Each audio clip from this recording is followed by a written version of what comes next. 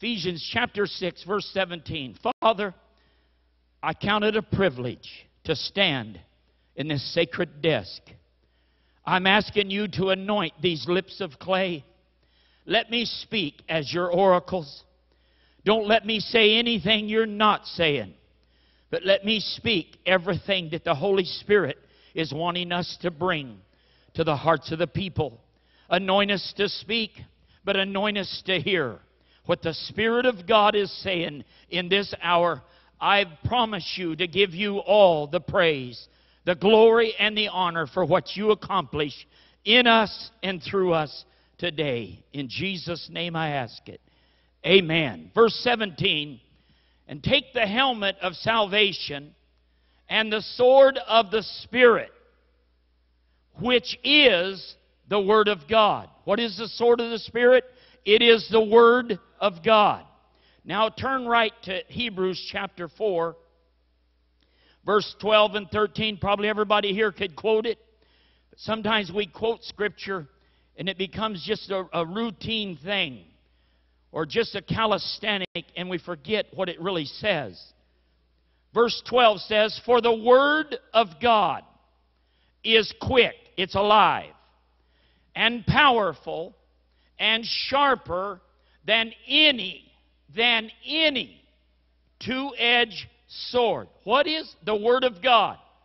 Quick, powerful, sharper than any two-edged sword, piercing even to the dividing asunder of soul and spirit, and of the joints and marrow, and is a discerner of the thoughts and the intents of the heart.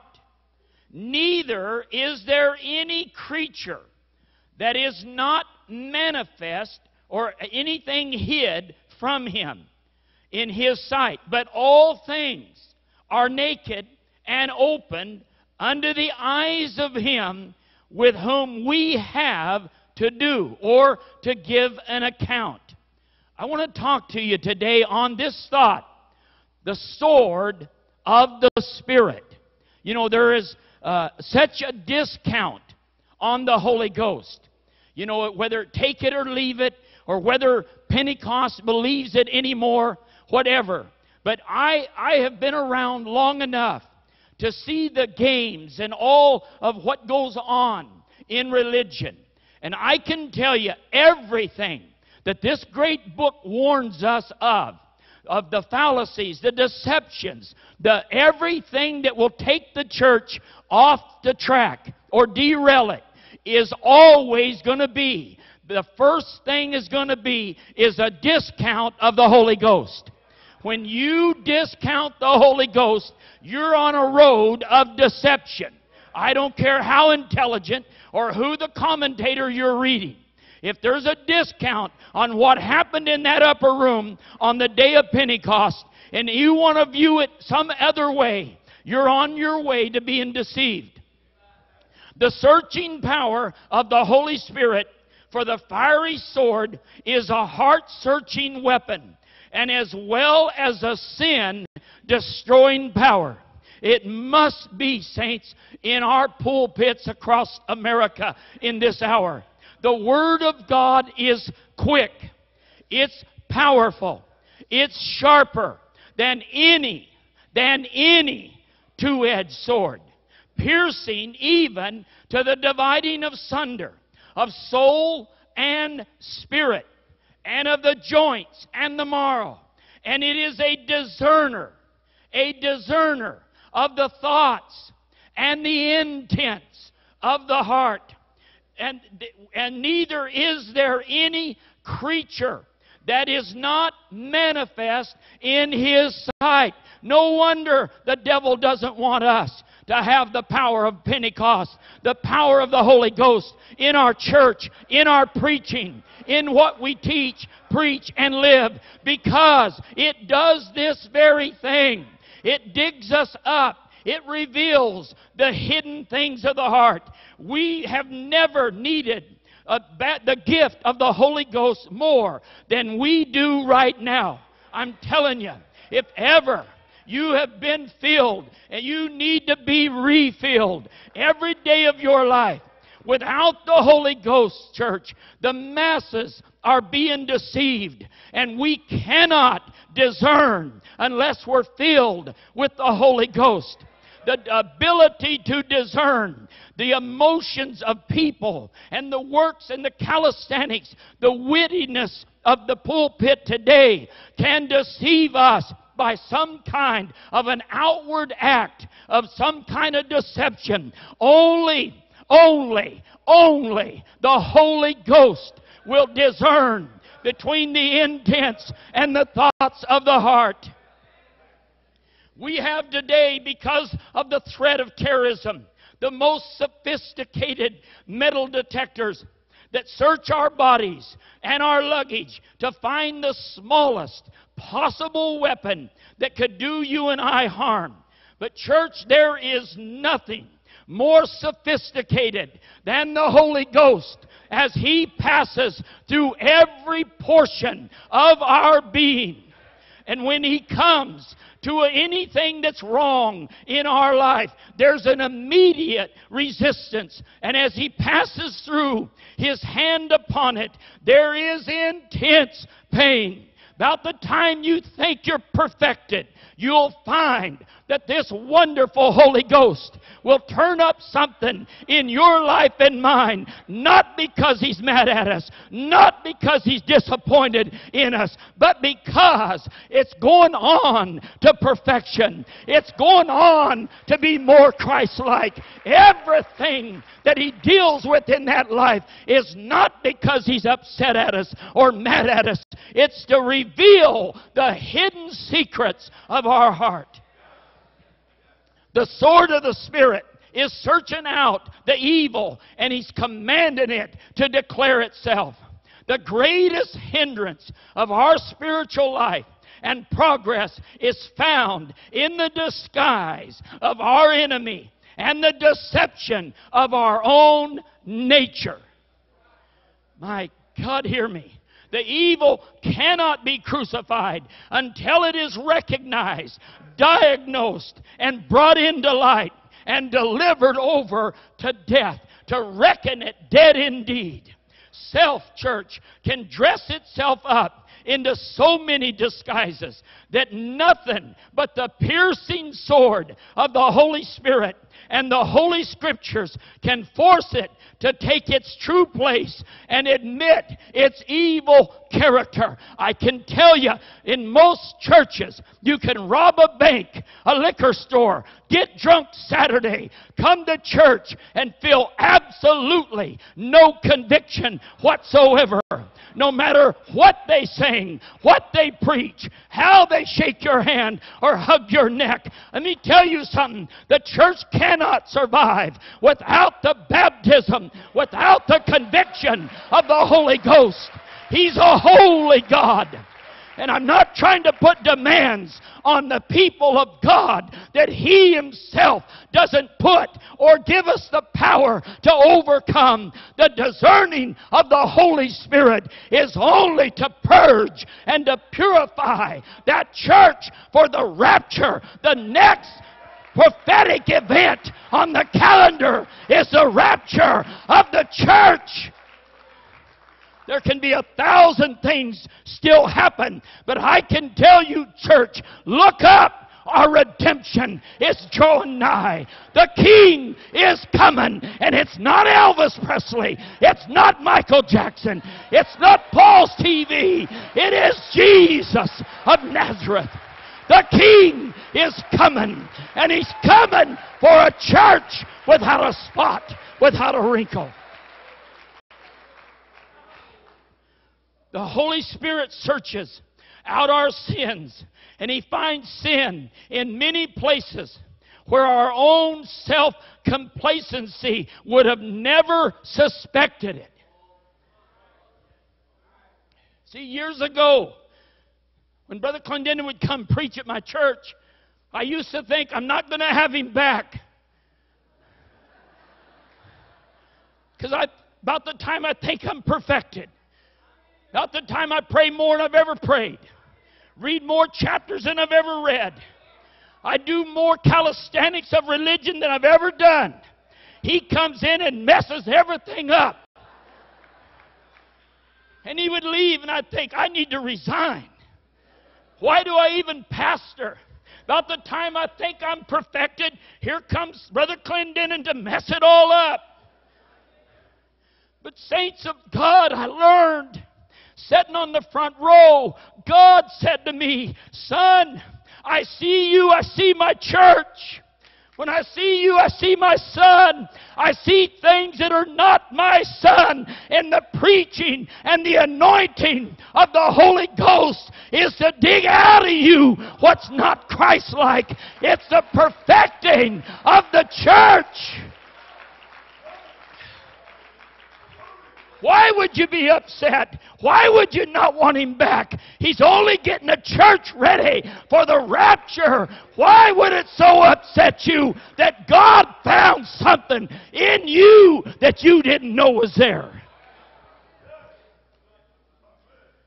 It ought to thrill our heart that there is such a holy God that He won't allow it in my life.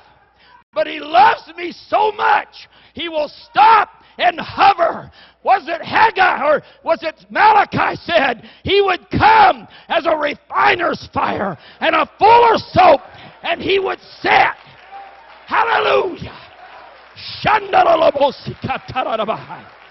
He would set.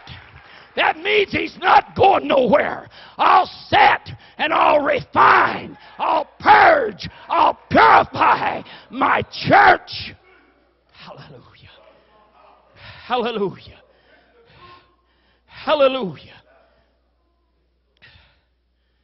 Oh God, not only does He detect and condemn the grosser forms of immorality and disobedience, and deal directly with the 10 Commandments and that law of righteousness, but this Holy Spirit, He also brings us face to face with the law of love. That law of love, look at this.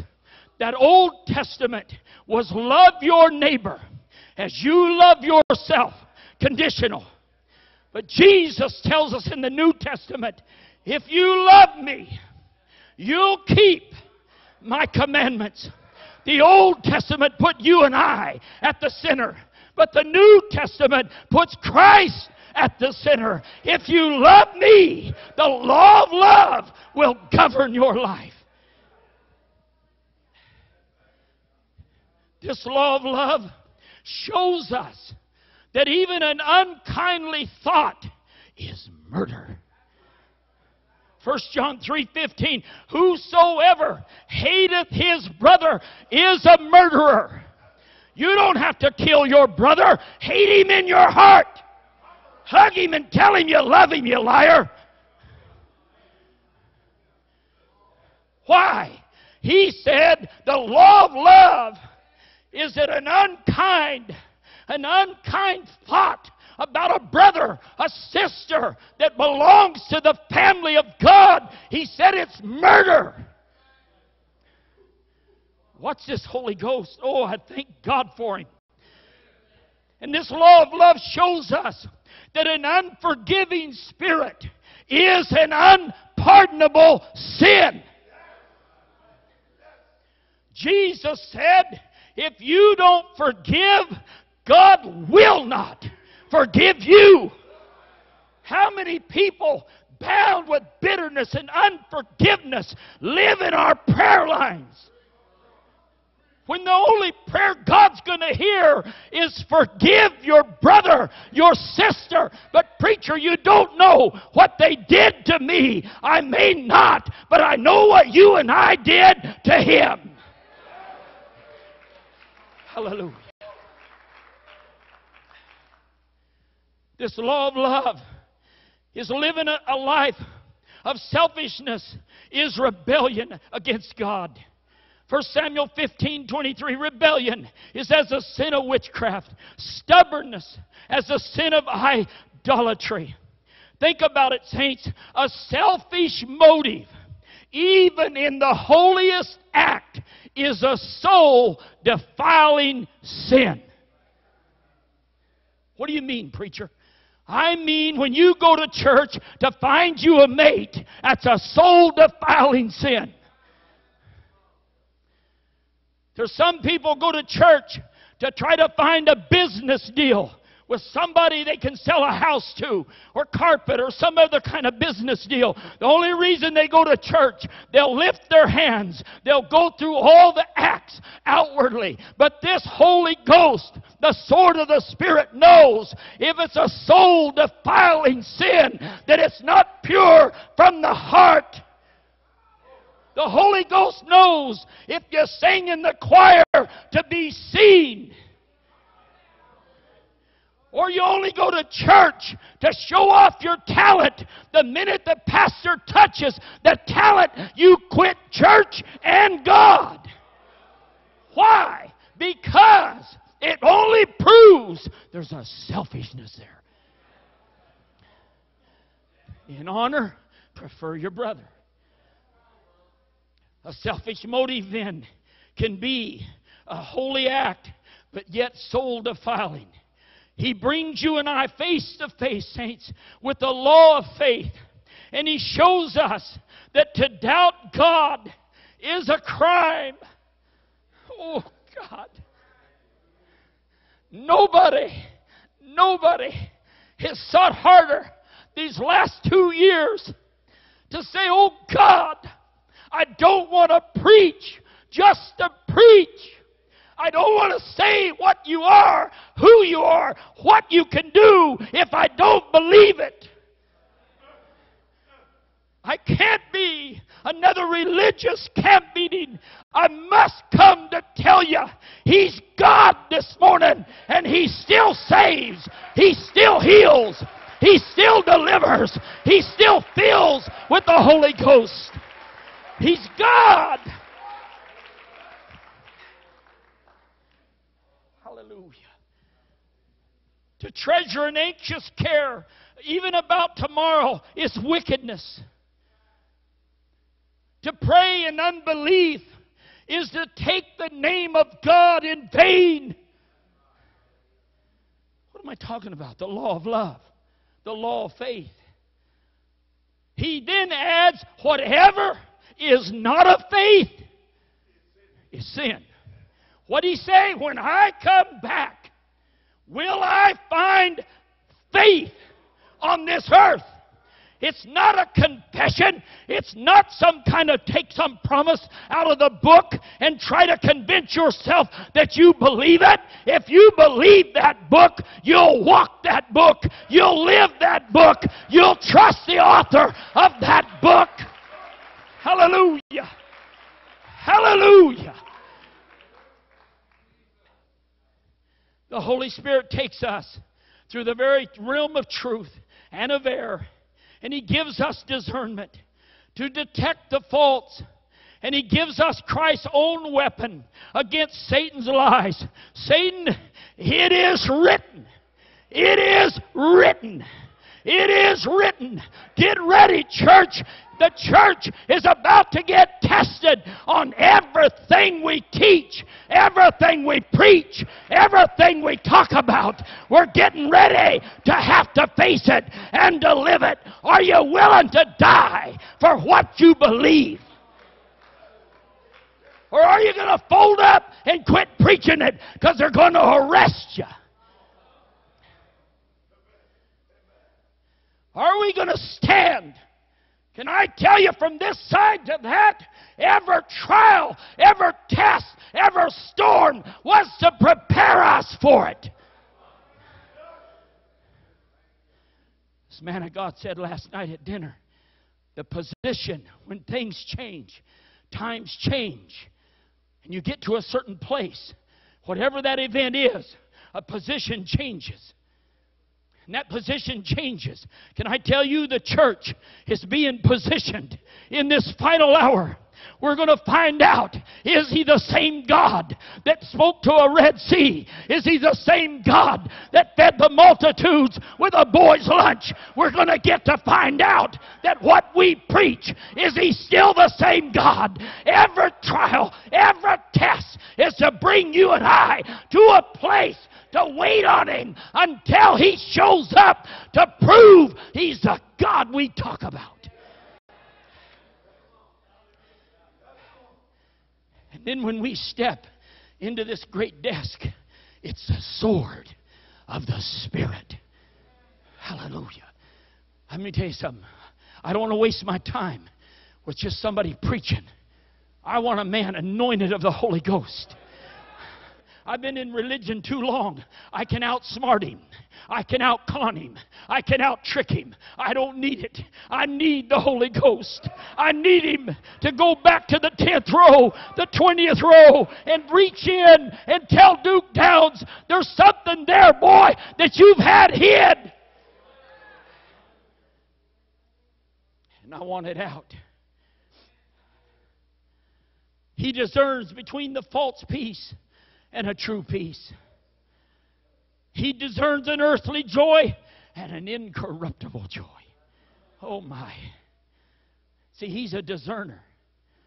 That's why we get uncomfortable around Holy Ghost filled people. We used to call my dad Holy Ghost eyes. Because when he'd look at you, he didn't look at Duke. He looked right through you. He'd just look at you. Where you been, boy? Down at the park playing ball. Where else? He'd just staring a hole through me. I'd get so nervous. When he'd preach, I'd think, you got 100 people. Preach to them. Leave me alone. Haven't you had people tell you, why do you look at me every time you preach? I said, I don't. I'm trying to think of something to say. I'm not looking at you. I'm looking to God to tell me what to say. It's the Holy Ghost that tells you there's something He's trying to show you. Thank God for the Holy Ghost.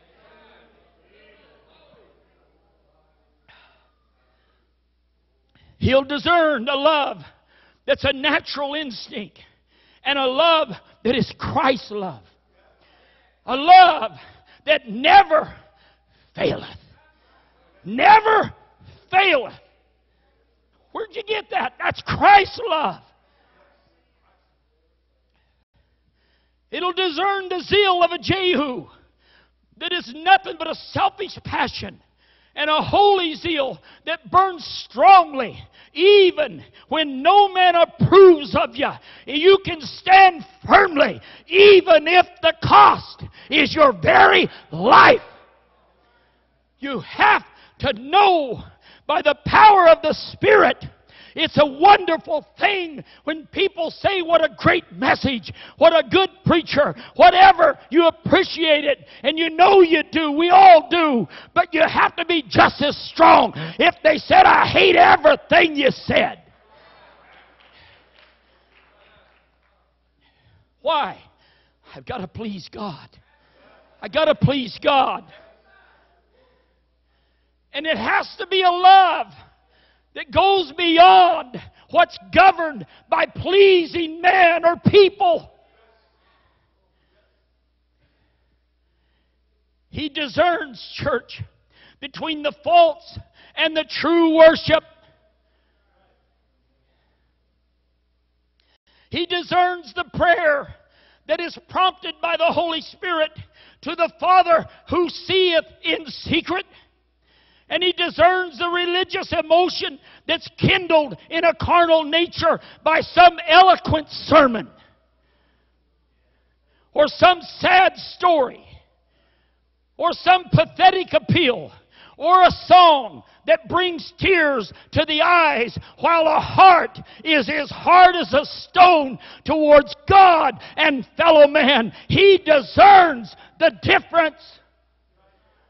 That's why, saints, we wonder on Sunday morning, they'll flood our altars with tears and you don't see them again.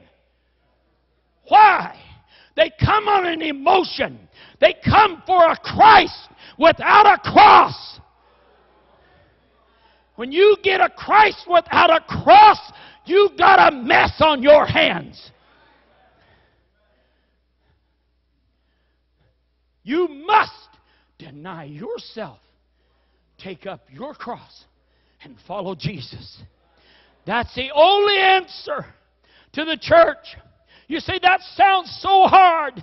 The way of the transgressor is hard. It's the easiest thing you're ever going to do when you surrender all to Jesus Christ. Whatever you want, whatever you desire, whatever you're longing for in my life, I yield it to you. I beg you, he said, give me your body. A living sacrifice. He shows us the difference between true and false submission and the weakness that yields to sickness and Satan. He shows us. This ain't humbleness. You're a wimp. Sometimes, see, we try to act humble in our submission, when sometimes trying to act humble in our submission is a weakness that Satan picks up on. I'm not talking about going around strutting. I'm not talking about going around in arrogance. I'm just talking about walking around full of the Holy Ghost. And if He tells you, you stand. You've done all to stand. You stand. Don't you back an inch. I preached Sunday morning, Sunday night. When I got done Sunday morning, some people said somebody told him everything and we're leaving the church. You hearing me, saints? Only the Holy Ghost knew what was hid in that heart. If I went to church wimping around, worried about somebody's feelings, I may have built a bigger church, got more money in the bucket, but I'd have had more tares in the church.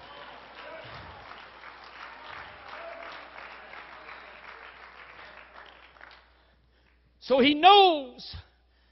Are you whipping because you're afraid to confront? Or has He told you to humble yourself and let Him air it out? You just step back and let God be God. In your humbleness, He'll be made strong. In your strength, He'll be made stronger. You just have to know, I have to know, this is the Holy Ghost. Hallelujah. It's a sword of the Spirit. On the other hand, the true patience and the lovingly bows to the will of God and refuses the weights and the adversary would put upon us. Casting all your care on Him, for He careth for you. What are you doing carrying it? Jesus said, ought not this woman to be loosed? How far was He from her when He said it? She's never stood up. She's bent double. He said, ought not this woman to be loosed? In other words, woman, loose yourself. Get up from there as she begins to try to straighten out, because the Master said, ought not you to be loosed? He walks over to her and lays hands on her and heals her. But there was something about, ought not she to be loosed from that infirmity? I think we carry infirmities, calling it humbleness. I think we carry things around that are bigger than us and harder to carry than we should be carrying. That we ought to cast it over on Him and let Him carry it. He told us, cast your every care upon me, for I care for you. Give it all to Him. Church, He leads us to pray with the psalmist, search me, O God, and know my heart. Try me and see. Know my thoughts. See, is there any wicked way in me? Lead me in the way everlasting. The Holy Spirit, church, possesses a consecrated heart, wants nothing for you and I but the highest life. And He watches us with a sensitive and even a jealous love. No, I'm not talking about this carnal trash, a champion in you and all this nonsense. I'm talking about God looks at His church and He says, you go on to perfection. Christ is that perfection. And Christ will enable you and I to do, to be, to say, to go, to sin, to reach, to do everything He asks and requires of us. He, Christ, will enable and will give us the grace to do it. But He watches over you and I. Why? He wants the best for our life. He wants us to go on to perfection, and He watches you and I with a jealous love. James said, 4 and 5, "Do you think that the Scripture saith in vain, that the Spirit that dwelleth in us lusteth to envy?" Meaning, the Spirit that dwelleth in us loveth us to jealousy. Wow. I've heard this man of God say it more than once. You can get away with a lot of things. Brother Clendenin will say that. Say things about me, attack me, may even smack me around a little bit. But don't you touch my wife. Don't you touch my bride. That's what he'll say. No matter what his age is, or what his feebleness might be, he's going to stand up. Why? There's a jealous love there for that bride. And what he's saying is, don't you mess with her. She's mine. How much more does this Holy Ghost watch over the bride, the church, the body of Christ, with a jealous love that said, how dare you talk about Jerry? How dare you get in their living room? How dare you sow discord in that choir? How dare you cause trouble with an usher? How dare you talk about that church? This is a jealous love. I'm guarding my church, and it's my church you're messing with.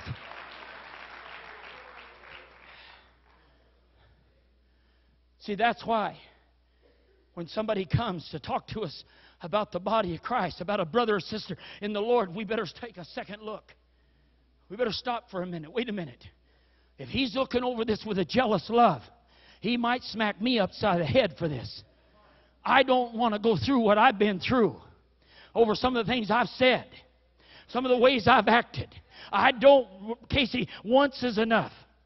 One good whooping from my daddy was plenty for me. That would last me a year if I didn't get caught again. I'm telling you, I never needed more than one good whooping from my daddy, because he'd leave marks. He'd be in jail today for how he disciplined us. But I can tell you, at 60 years old, if he walked in, I'd sit down and say, "Daddy, here, you take this microphone." Because I have a respect for that man of God. Not only as daddy, but as a man of God. And God looks over His church with a jealous love. I'm going somewhere in a minute with this that's going to help us in this final hour, how bad we need it. The heart of the Holy Ghost is intensely concerned in preserving us from every stain and every blemish, and bringing you and I into God's perfect will for our life. Church, this is what conviction is and does. Don't lose it.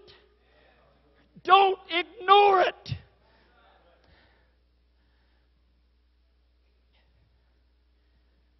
Don't ignore it. You wonder why He's turned up the heat.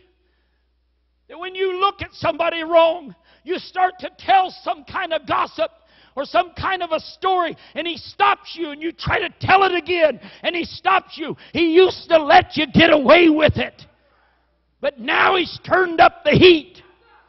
Don't say that. Don't treat them that way. Don't walk around strutting like a banny rooster. You're be humbled, or I'll humble you. You don't act that way. He's bringing a conviction, saints of God. Let Him do it. Cherish it. All you need to do is walk 1 week without the convicting power of the Holy Ghost. And everything I'm telling you, you would say, "Oh God, take not Thy Holy Spirit from me." I look for church after church after church, trying to find a Pentecostal church. When my dad died, I thought God died. I backslid. I left God. I left the church. But when I tried to find one, I went to probably 30, 40 Pentecostal churches. I'd sit through a service. I'd tell my wife, the Holy Ghost is not here. There's no conviction. There's no stir of the Spirit. Brother Clendenin, I looked for it like a man starving to death. Why? I knew wherever I get, Brother Schutz, that the conviction's there. God's there. And if God will convict me, God will deliver me.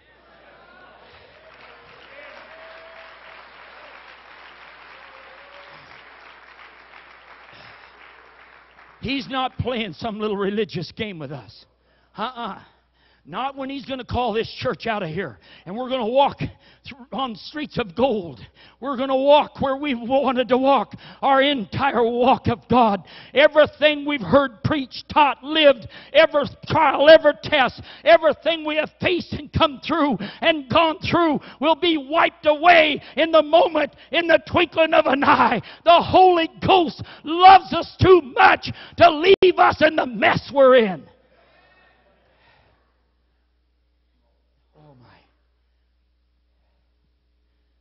That heavenly bridegroom will have His church not only free from every spot, but also from every wrinkle and any such thing.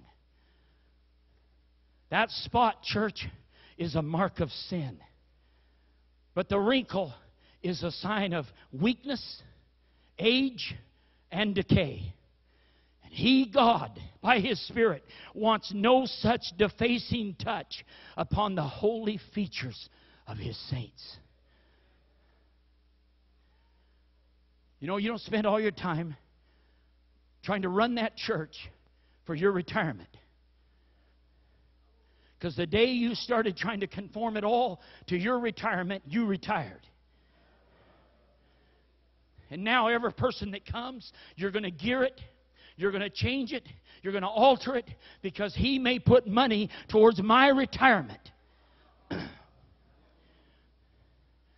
And there's a weakness there. There's age there. There's decay there.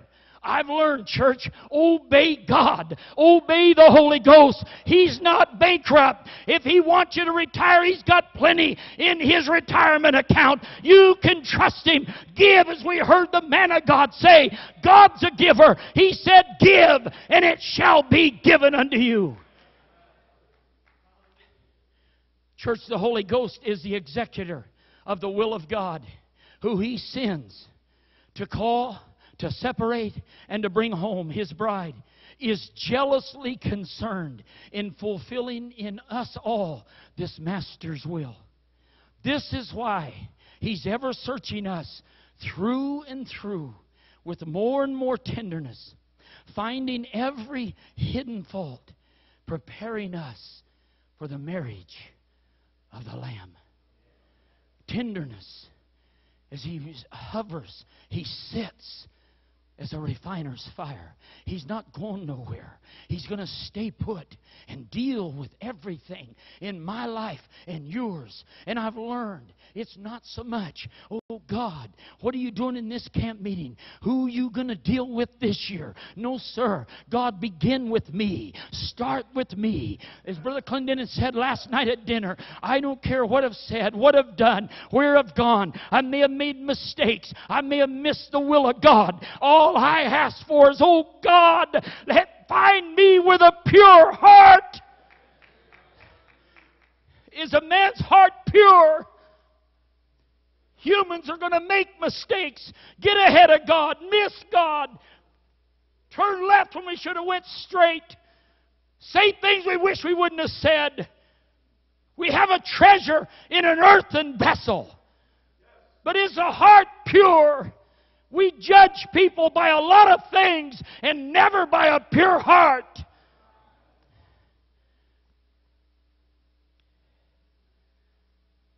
I preached Sunday morning. I won't re-preach it. But I preached a message on, have you ever been hurt? And I used Peter and Malchus. If Malchus would have judged the church by Peter, Jesus could have never touched him or healed him. He'd have never let him touch him.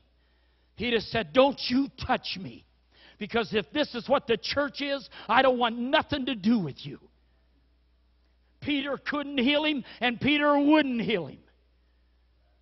Peter took his ear off, really going for his head. Was Peter a good man? Absolutely. Jesus said, "If you don't have a sword, get one." He literally took him. As I need to go get a sword. He went and bought one. Why have one if you're not going to use it? And if you're going to mess with my Jesus, I'll take your head off. That ought to be logical. God ought to have honored that. No, sir. Jesus said, he walks over, picks up the ear, and puts it back on Malchus. And Malchus could have said, "Don't touch me. The church is horrible. All you do is teach them to cut off ears." No, sir. Was Peter's heart pure? Absolutely. He just thought he's doing the right thing. But he didn't know what Jesus knew. And what you and I forget, I can't heal you if I wanted to. Only Jesus can heal you. I said only Jesus can heal you. And if Malchus doesn't let Jesus heal him, what a tragedy it would have been. Are you hearing me? The Holy Ghost is God's executive, not only for the salvation of the church and the sanctification of His people, but for the conviction of sinners and the judgment of wicked men and the destruction of the enemies of God and the final punishment of the devil and his angels. Church, this sword is God's weapon for slaying the proud and the willful sinner and laying them at the feet of mercy. I've heard Brother Clinton say it all my preaching life, 17 years anyway. You never get a man saved till you get him lost. Today we never get him lost, and we're trying to save him. You have to know that he that's forgiven much loveth much. What He's forgiven me of, I shouldn't be preaching. I shouldn't be a preacher. I shouldn't be a pastor. There's no way I qualify. But because of the mercy and the grace of God, that He would reach down and purge and purify and wash me in the blood of the Lamb and declare me sinless. It called me to preach. I had to know that I need a Savior. I had to know how low can a man get. That he'd walk in a courtroom and say, "You let Duke Downs go free. I took his charge." This sword is God's weapon for slaying the proud and the willful sinner. We can entertain, we can interest men, but saints, only the Holy Ghost can convict them of sin and pierce them to the heart with a deep and a soul-saving conviction. The Holy Ghost bears this mighty sword, and He uses it through His holy word to break a sinner's heart and to bring us or them to the feet of Jesus. The Holy Ghost is also God's mighty hand to avenge His people. Hear me now for a little bit. Against the wicked and punish those who disobey Him or harm His people. If we be willing and obedient, we'll eat the good of the land. But if we refuse and rebel, we shall be devoured by the sword. For the mouth of the Lord has spoken it. Isaiah 1, 19 and 20. Church, the same power that struck down Ananias and Sapphira is still in, that was in the early church, is still in the church. Still moving in this world. And wherever God's presence is, there you will find His judgments are still being made known. It's a solemn thing to take lightly the Holy Ghost.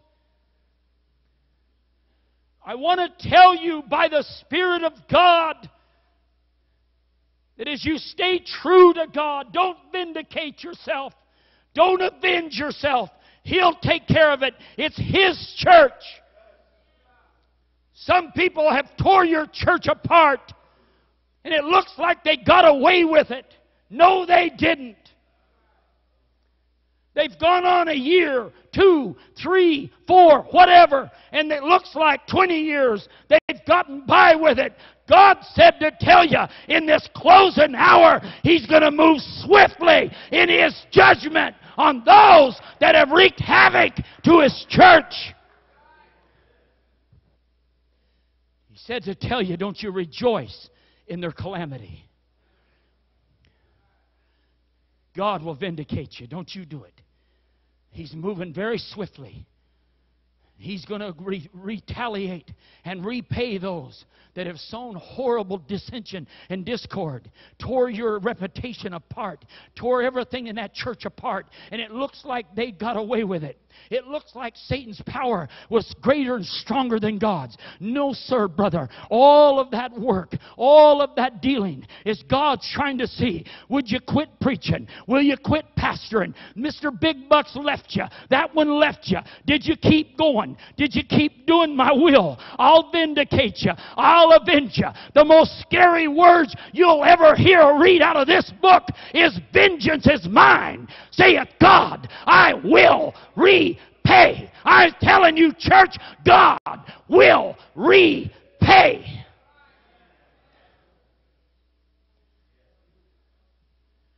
I've watched it in these last few months, so I'm trying to tell you to prepare you. You're going to see an unbelievable amount of God's judgment begin to sweep those and upon those that it looks like they got away with it. No, they didn't. But don't you react in some kind of rejoicing in their calamity. No, sir. If anything, beg God to have mercy on them. It's a solemn thing to take lightly the Holy Ghost. I've got to tell this. It keeps coming. Had a man sitting in my church. Came in a drug addict. Got delivered and set free from drugs. Called to preach. I'm telling you, Brother Clendenin knows him like he knows me. This young man was a man on fire for God. Every camp meeting that Brother Clendenin was there, he had worked those altars dripping wet, looked like he fell in a pool. Soaking wet, sopping wet, praying people through to the Holy Ghost in that altar. But he began to get caught up in his own self, in his own little theology, in his own little degree. And he sat through a little prayer meeting here and there, and with his arms folded, began to tell people in the church, can you believe we got a pastor that won't let others preach in that church? Church, that's not true, but that's what he began to tell. I'm going to go out and start my own. And he strutted, went on the radio, went on television. He put on a show. And every time you see him, it's so-and-so's Ministries. Year or two has gone by. Actually, about 5. I never said a word. Just straight ahead. Every time I'd see him, I'd hug him and love him. I was at a wedding about 2 months ago. He showed up at that wedding. Come and knelt down next to me. His whole appearance was not even the same. Looked like a different person. Talked to me for probably 15 minutes. He jumped up to leave, and my wife said to me, who is that? I said, you don't know? No. I said, that's so-and-so. You're kidding me. I said, that's him. She said, he's dirty. I said, dirty? She said, yes. The Holy Ghost said, he's dirty. 3 weeks later, to the day, he was drunk and died in a car crash. He's in hell. Vengeance is mine. I didn't wish this on him. It tore my heart out. I don't need to vindicate me. God will vindicate you, sir. God will vindicate you, ma'am. Vengeance is mine. I will repay. I don't have time to go on, but what I'm trying to tell you, it's swift. And it's coming. He is the author of human life. And He, the Holy Ghost, in a split second, can take it away. Deuteronomy 32:41 said, if I whet my glittering sword, and mine hand take hold on judgment, I will render vengeance to my enemies, and I will reward them that hate me. 2 Chronicles 32:14 says, "Who was there among all the gods of those nations that my fathers utterly destroyed, that could deliver His people out of mine hand? That your God should be able to deliver you out of mine hand." This is a true and scary word. "Vengeance is mine, I will repay, saith the Lord." Thessalonians 4:6 says that no man go beyond and defraud his brother in any matter, because that the Lord is the avenger of all such. As we also have forewarned you and testified, defraud means to take advantage of another. Saints, you and I do not want to have an orphan children and widowed wives cry out against us to God. Church, we do not want to have the little hands of wronged and innocent children pleading to heaven for our punishment. We don't want to meet that awful sentence that after a life of reckless evil speaking against the servants of God, "Touch not my anointed, neither do my prophets no harm." It would be better to play with lightning than to mess with one of God's kids. It would be better to take the electric wires in your hands and a fiery current than to speak a reckless word against a servant of Jesus Christ, or recklessly repeat a slanderous darts which thousands of Christians are hurling on others to the hurt of their own souls and bodies. We may wonder why some sicknesses are not healed, why some are not filled with the joy of the Holy Ghost, or why we're not blessed or prosperous. It may be that some fiery dart that was flung with an angry voice or in an idle hour of thoughtless gossip is pursuing us on its returning way, as it describes a circle which always brings back to the source from which it came.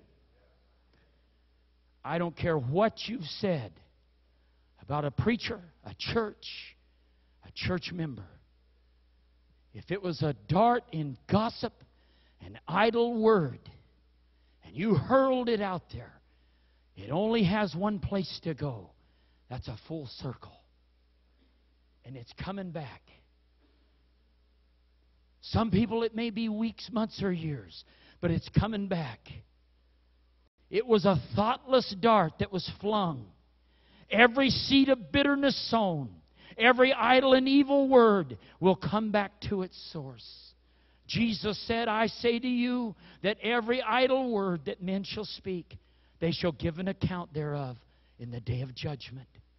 Let us remember, church, that when we persecute or hurt His children of God, we're but persecuting Him and hurting ourselves far more. The greatest hindrances to revival is gossip, bitterness, unforgiveness, idle words that maybe didn't have a true attack in its mode, but the people you told was immature enough to mishandle it, and away they went to destroy the people of God. The roadside of America is littered with damaged Pentecostals. Littered with thousands of people because somebody's idle gossip and tale-bearing, bitterness and unforgiveness, angry. Every time you meet them, all they talk about is who hurt them, and who did this to them, who did that to them. Child of God, if He never vindicates you on this side of the rapture, you have to get the victory. You have to let it go. You have to give them to God. Quit spreading it. Quit harboring it. Quit holding it. It's God's. Let Him have it. You go on. Christ suffered the same way. He suffered every attack you've ever had. Everything you face, Christ faced it with the victory. He endured the cross, despising the shame, and is seated at the right hand of God the Father. That's where we're going to end up if you will endure it. I got to close.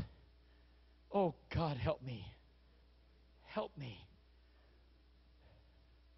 There is an hour and a day coming in which the Lord Himself, in His sore and great strong sword, will punish Leviathan, an evil system. And I think that's the system that Brother Schutz alluded to this morning. He said in Isaiah 27:1, "In that day the Lord, with His sore and great and strong sword, shall punish Leviathan, the piercing serpent, even Leviathan, that crooked serpent. And He shall slay the dragon that is in the sea.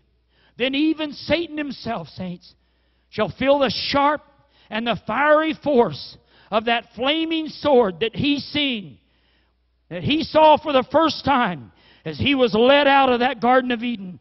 When He looked back at Eden's gate with a fearful crime of man's destruction upon Satan's head, and a curse which that fiery sword is yet to execute." That hour is not fully come.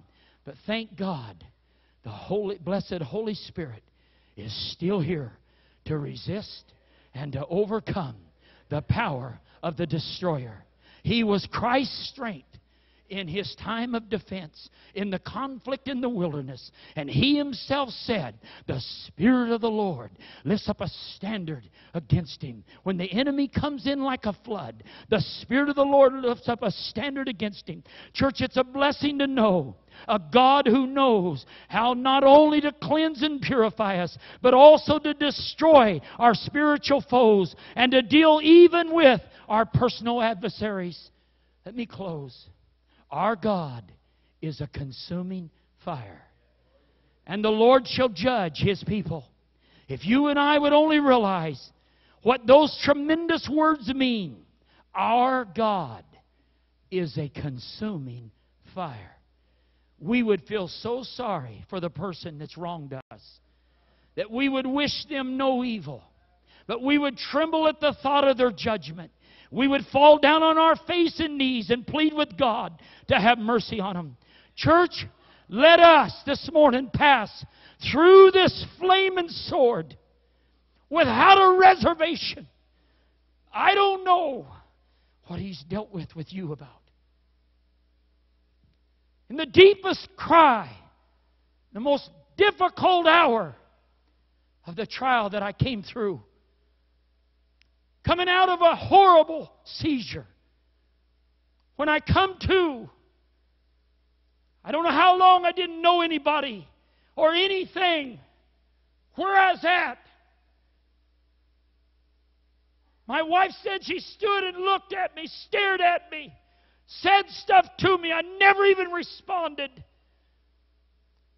When everything come back, the Holy Ghost was right there.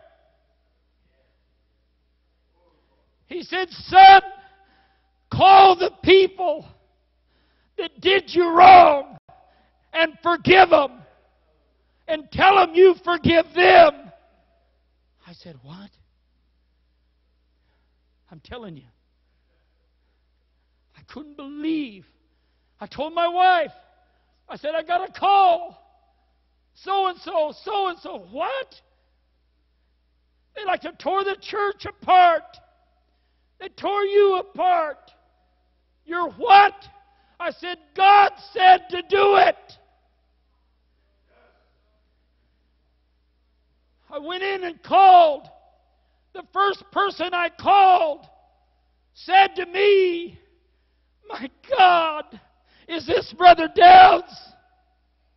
I've lived with a dam blocking my spiritual life since 4 years ago. And when I heard your voice, a breakthrough came. I feel God has come through this. It would look better if they'd have come to me. It'd look better if God would have judged them and punished them. It would have looked better for me. But it wouldn't have looked better for him. I would have been vindicated. People would have said, yes, he's a man of God. How dare them touch him? No, sir. You call. You ask them to forgive you for any wrong. Because in well-meaning things you say or do, sometimes we hurt. And we don't even know we did it. You do that. I did it. The glory of God came down in that room. Our God is a consuming fire. Let that sword of the Spirit, let Him stop and refine us. There's things some of you have held on to for years. The minute a conversation of a certain church comes up, you begin to gossip about what happened in that church 10 years ago, 20 years ago. God wants you to be free from that. He wants to loose you from that once and for all. It's not what they face or don't face, what they go through or don't go through. God wants to free you. Can I tell you, there's nothing like this river flowing. And when you need the Holy Ghost, when you need the grace of God, it's there instantly. When you need Him, you say Jesus, and heaven stands to attention, because there's not all the trash He's got to plead and push and press through. I'm telling you, the sword of the Spirit is the Word of God. It's quick, it's powerful, it's sharper than a two-edged sword, dividing of soul, spirit, joints, marrow, thoughts, intents of the heart. He knows everything. In this camp meeting, in this opening service, as Malachi prophesied 400 years before he got here, said when he comes, he'll sit as a refiner's fire and a fuller's soap. That soap, brother, is just cleansing the outside. That fire moves into the inside. He gets where we don't know things are at. People we've said, things we've done. You talk about free. There's nothing like being free by the Spirit of the living God. Would you stand?